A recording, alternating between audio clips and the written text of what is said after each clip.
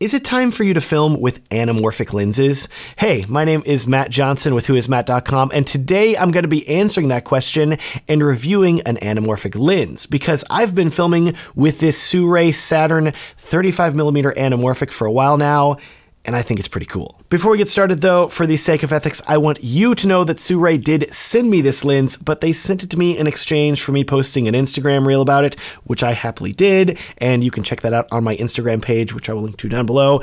Anyways, after I posted that reel, Sirui didn't ask me to do anything else. So I'm making this video purely because I want to, and I think anamorphic lenses are cool, and I'm not getting paid for this video by Sirui or anyone else for that matter, and they don't even know that I'm making this video. Anyways, let's start off by talking about what is an anamorphic lens.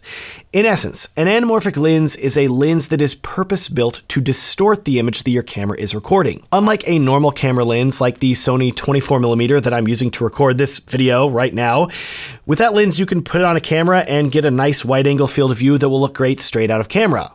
Alternatively though, with an anamorphic lens, your camera is actually going to record a distorted version of the image where everything is squeezed together horizontally. The amount of how much squeezing is going to happen and how distorted the image is going to depend on how the lens is manufactured, with all anamorphic lenses having a number associated with them such as 1.6x or 1.8x or 2x, etc. And all of these numbers are really telling you the ratio of how squeezed the image is going to be horizontally versus vertically. So, for example, a 1.8x anamorphic lens will give you 1.8 times more horizontal information than a traditional lens. Side note, by the way, a lot of older anamorphic lenses are actually made to be used with cameras that can record in the 4:3 aspect ratio, which is going to record an image that looks like it's made for an old TV that isn't widescreen. But there are now newer lenses like this Sirui lens that are made for full-frame cameras that do not give you the option of recording in 4:3. Well, cool, Matt, I got this anamorphic lens and recorded this distorted footage that has a lot more horizontal data, as you say, than a normal lens. What do I do with it now? Well, here's where things get cool, because you now need to undistort the image through a process called de-squeezing, which you can do in any of the major video editing software programs today, either manually by using a horizontal stretching effect or by using presets that are included in most video editing softwares. This de-squeezing is a really fun process, and to me, it gives a similar feeling of satisfaction that I get when I'm color grading a log image. Just like how it's satisfying to see the colors that you film go from super flat and desaturated to super contrasty and colorful, you get the satisfaction of seeing all of your footage look squeezed and distorted, then suddenly all stretched out and correct. It's really cool, and I could de-squeeze things all day. Sound like I work at like a Jamba Juice, but I'm not squeezing the oranges, I'm unsqueezing them. I don't know. Anyways, this de-squeezed image is going to really give you a look that is iconic in Hollywood. Over the years, so many movies have been filmed in anamorphic, and so many viewers are used to seeing their films presented in this way. So filming in anamorphic is just another way to immerse your viewers in the video that you are creating. Now, one thing that I'm sure you may have noticed about the squeezing in the examples that I'm showing you is that the squeezing comes at a cost.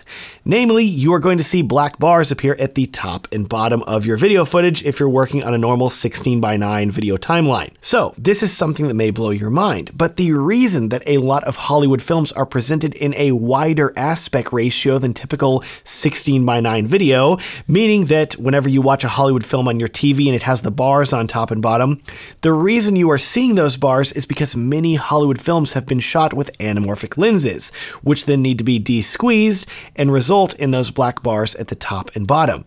Yes, what I'm saying is that unlike many of us on YouTube that have to add those black bars in post to make our videos look more cinematic and copy Hollywood, if you're filming with an anamorphic lens, you don't need to do that. The black bars come with the lens.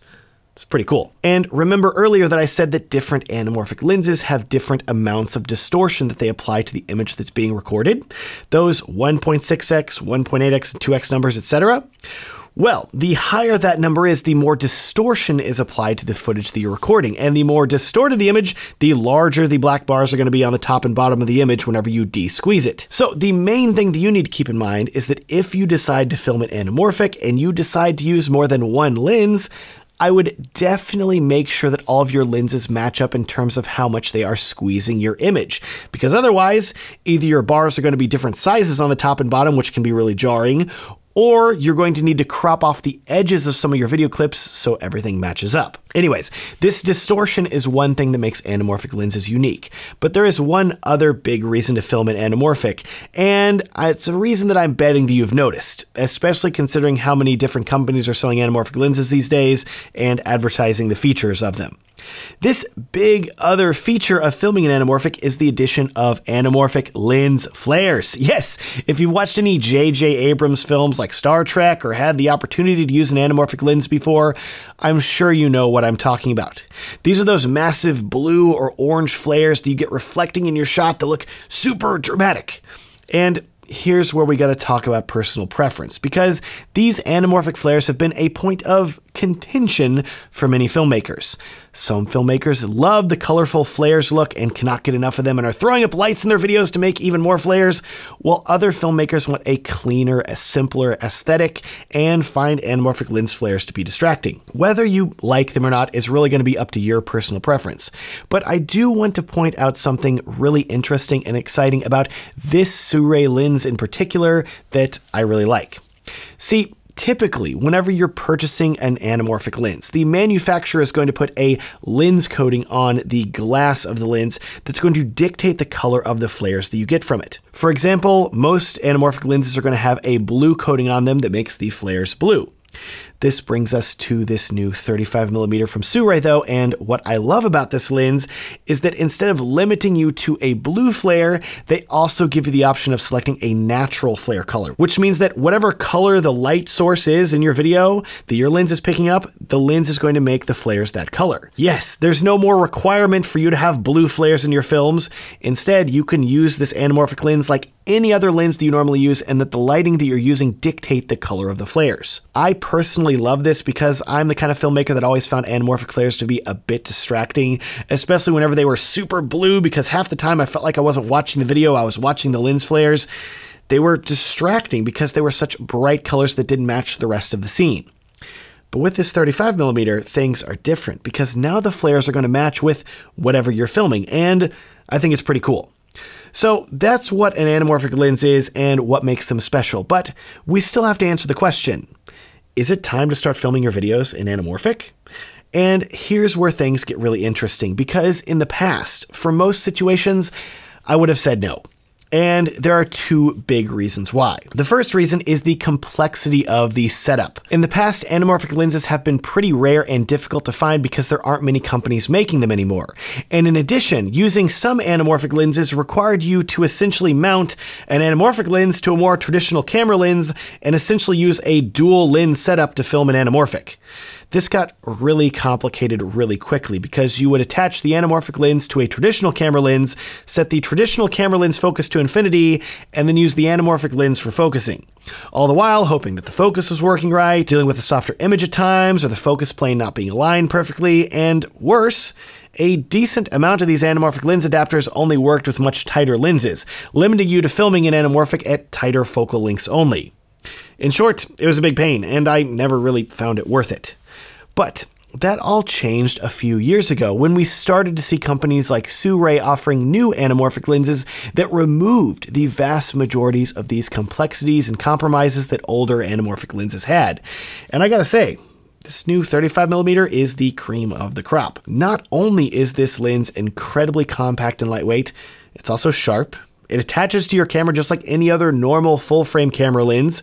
It has a normal focus ring just like a traditional lens. You get clickless aperture control, and overall, I've only really found two downsides to using this lens. The first downside isn't a huge deal, and I'm sure you're not surprised to hear it, but this lens does not have autofocus. It has gearing if you want to attach a follow focus ring, and then maybe you could use something like the LiDAR on the DJI Ronin to give it autofocus, but I don't think I've ever seen a native autofocus anamorphic lens, but I bet we might in a few years. Anyways, the other con of this specific Sirui lens is a little bigger and something that you're definitely going to want to be aware of, and that is that this lens is not very good when it comes to the minimum focusing distance. Unfortunately, this 35mm has a minimum focusing distance of about 3 feet, which is pretty far away, especially for a 35mm, which is a lens you usually want to get up pretty close to people when filming. So that means that out of the box, you're not going to be able to use this lens for close-ups. It's a bummer, but there is a workaround. And I want to give a huge shout out to Brandon Lee, who first showed me this lens when we hung out in New York City, because he made a video about the lens that I will link to down in the description. And in that video, he showed off a really cool workaround for this minimum focus distance issue. Brandon's recommendation was to invest in a set of diopters, which I purchased as well, and I will link to down below. And if you put one of these diopters on the end of your lens, it essentially is going to give this 35mm nearsightedness. The lens will have a much closer minimum focusing distance, but will lose the ability to focus to infinity. So if you're filming, say, a talking head, for example, and you really want to film your interview in anamorphic, but you're stressing about not being able to get the subject close enough to fill up the frame, throw one of these diopters on your lens and you're going to be able to focus much closer and get a much shallower looking depth of field, which is great. Oh, and by the way, this lens has a t2.9 aperture, which is pretty good, but it's definitely not going to be as bokeh-licious as, say, a f1.4 lens, for example, so keep that in mind. Anyways, as you can see, this 35mm really solves a lot of the complexities and issues that come from filming with a 35mm lens, and there's really only one other thing that we need to talk about that has kept me from recommending anamorphic lenses in the past. That one thing is the price. Look, I think we can all agree that most lenses these days are expensive. I feel like lenses were getting cheaper toward the end of the popularity of DSLRs, but then all of the camera manufacturers discovered they could make mirrorless cameras and charge dramatically more for their lenses, and suddenly we're seeing lenses that cost $2,000+ all the time. I gotta say though, I wish that some of the older anamorphic and higher end anamorphic lenses out there only cost $2,000, because you're looking at spending $9,000+ for some of them, and they're even more specialty anamorphic lenses like those from Cooke, and with those you're looking at spending $30,000 or more. Just rent them. That's what they want you to do. They want you to rent them, okay? Don't go buy a Cooke lens. I mean, you can if you want to. Let me borrow it and I'll review it. That'd be fun. Anyways, my point is that anamorphic is a niche type of lens that has always been expensive unless you find a fantastic deal on eBay. Thankfully, though, things are finally changing, because I'm happy to tell you that this Sirui 35mm lens doesn't cost tens of thousands of dollars or even a few $1,000s.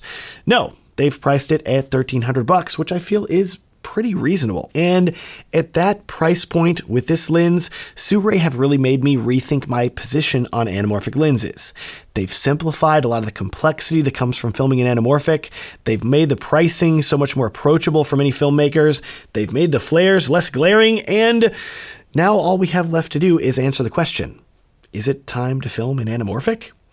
If you like the thought of getting black bars on your footage naturally and not having to add them in post, while also getting some really killer lens flares, then I would say yes, it's time to film in anamorphic.